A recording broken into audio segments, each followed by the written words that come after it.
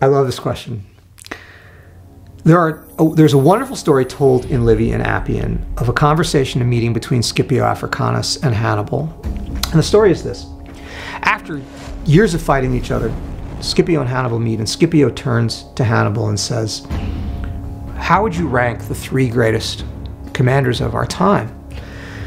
Hannibal thinks about it and goes, "Oh, well, first it'd have to be Alexander the Great," and gives his reasons. And then second would be Pyrrhus of Epirus. And Scipio goes, "And the third?" And he goes, "Well, that would be myself. Who would I rank as my 3 generals?" And my answer is I wouldn't. I'm going to give you 1. And I'm going to tell you this, I'll tell you why. Because this discussion that Scipio and Hannibal purportedly had is based entirely on tactics. When we think of great generals, we think strictly of their tactical acumen. How did they do in this battle? How did they do? How do they choose ground? How do they marshal troops? And that's not the correct answer. Battle is uncertain. I mean, look, Hannibal is arguably one of the greatest tactical geniuses of our time, and he got his butt handed to him at Zama.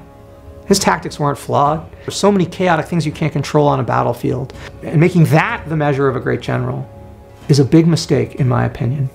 War is the advancement of policy by other means. How does a general advance policy using military strength and get it achieved in the most certain way? And the most certain way is not fighting. So I will give you 1 general, and that general is Brasidas, a very little known Spartan during the Peloponnesian War. And I wrote about him in a recent article in Smithsonian Magazine. Brasidas, in 425 BC, was part of a battle against the Athenians called the Battle of Pylos and Sphacteria.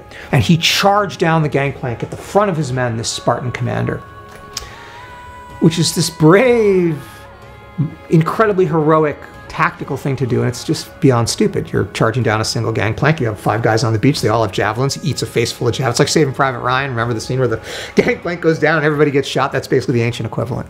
And he's badly wounded. He doesn't die. And he then goes north to prosecute the Spartan campaign in northern Greece, campaign around Olynthus. And what we see now is a man who uses soft power.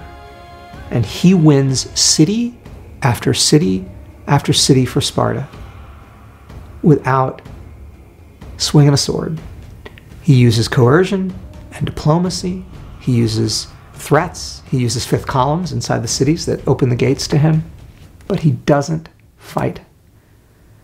And I can't prove this, but seeing this in the text, mostly of Thucydides, I can tell you he learned. He learned that when he charged down that gangplank, he almost died and he got nothing done. And the irony is, the punchline from all of this is that his final battle of Amphipolis, he loses the bubble and he charges out. And he actually succeeds in routing the enemy in this, but he gets himself killed. So ultimately his failure to cleave to that caution is what cost him his life. But that ability as a human being to learn from your mistakes and to understand that the ultimate goal of warfare is to prosecute policy by any means you can, and to do it without fighting, that makes him one of the greatest generals I've ever seen.